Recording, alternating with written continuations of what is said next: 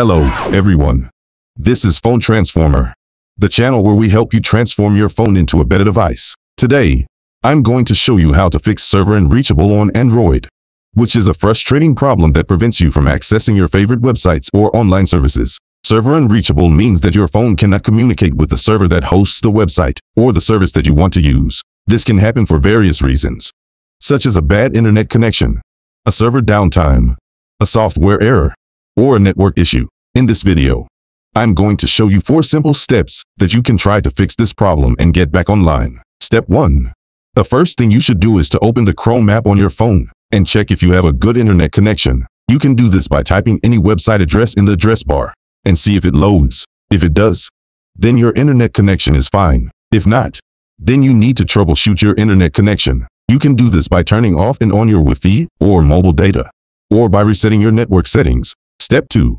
Restart the server. If your internet connection is fine, but you still cannot access the website or the service that you want, then the problem might be on the server side. Sometimes, the server that hosts the website or the service might be offline or overloaded, which prevents your phone from connecting to it. To fix this, you can try to restart the server if you have access to it. Step 3.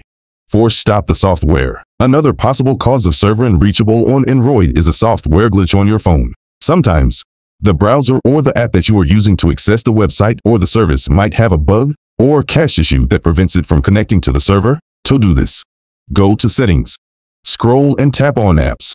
Click on Manage Apps.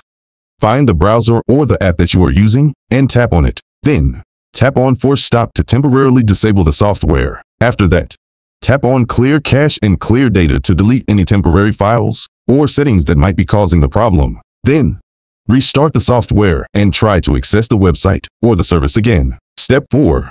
Try a different network. If none of the above steps work, then the problem might be related to your network. Sometimes, your network provider or your firewall might block or restrict access to certain websites or services for security or policy reasons. To fix this, you can try to connect to the server using a different network, such as a mobile network or a different Wi-Fi network. You can also try to use a VPN or a proxy service to bypass any network restrictions and access the website or the service that you want. That's all for this video. I hope you found it helpful and informative. If you did, please give it a thumbs up and subscribe to our channel for more phone transformation tips and tricks. Thanks for watching and see you in the next video.